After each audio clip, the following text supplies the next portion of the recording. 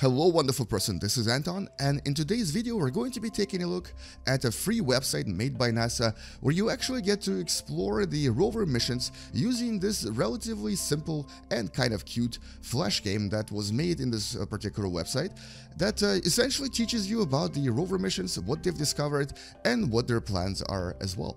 Welcome to What the Math.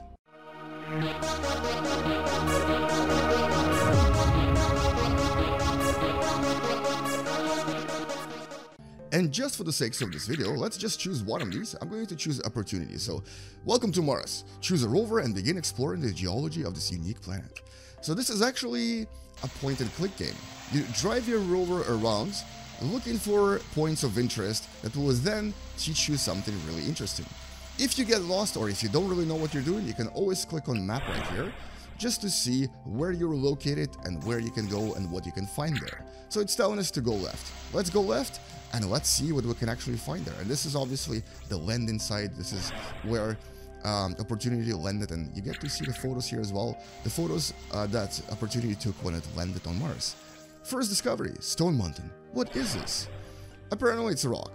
So here's the thing. Most things you'll discover in this game will be rocks, but some of them will be actually kind of interesting. Scientists use Opportunity's microscopic imager to snap photos of a small part of Stone Mountain nicknamed Robert E. So there's some spherical features that have been discovered here, and this might be actually interesting. You get to see the actual photos that this rover took. You get to see actually in different spectra as well. I didn't even see this before.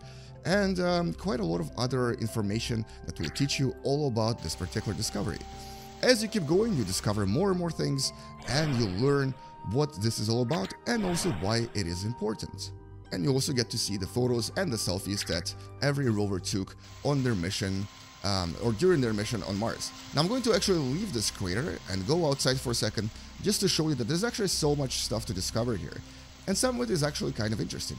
So if I were to leave this crater by going right, or I guess I can just click here, leaving Eagle Crater. And then I would to basically right all the way to the right, I will discover something else very, very interesting, something very unusual. And this something is going to be maybe one of these things. Let's see, this is a crater. This describes the crater and shows you the photos of that crater. This is Endurance Crater. This is not what we're looking for. This is an S-share, and I believe this is a sign of repeated wet history. So this actually showed us that once upon a time, long time ago, Mars actually had liquid water. So that's also not what we're looking for.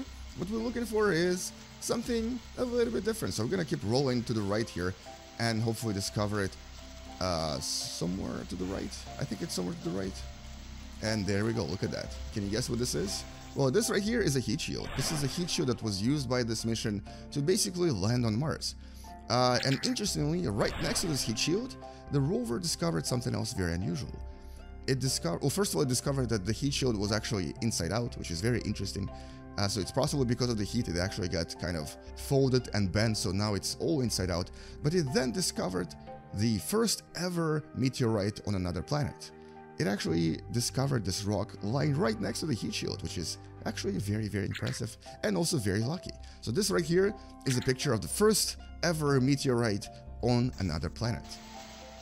And so that's essentially the area next to the Eagle Crater, and you can also travel more and discover some other things. Now it takes a little bit to load each of the levels, but once you do, it will actually uncover an opportunity for you to discover even more things. And you can also just check the map if you just want to go through this really quickly.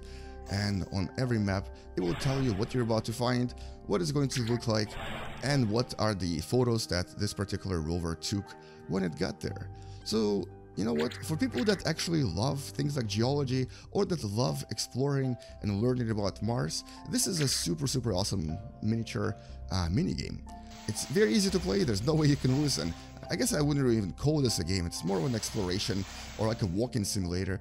And once you're done with this particular mission, you can go home and choose Spirit. And this is the other rover that you get to ride around and discover even more things using it. And so essentially this is what this miniature simulation known as Drive the Mars Rovers is. And this is essentially what you can expect if you go and check it out by yourself. I mean, it's free, it does teach you stuff about Mars, and honestly, I don't see why you wouldn't go and try it right now. Anyway, thank you so much for watching, and thank you NASA for making this particular simulation. This is actually pretty cool, and I've definitely learned a lot more about Mars, but just by playing this for a few minutes. And anyway, I'll see you guys in the next video where we're going to do something else and learn something else using video games. And if you've enjoyed this video, don't forget to come back tomorrow to learn something else, to watch me play a video game, or possibly do something completely different. I'll see you in the next video. Share and subscribe. Game you later. Space out. Bye-bye.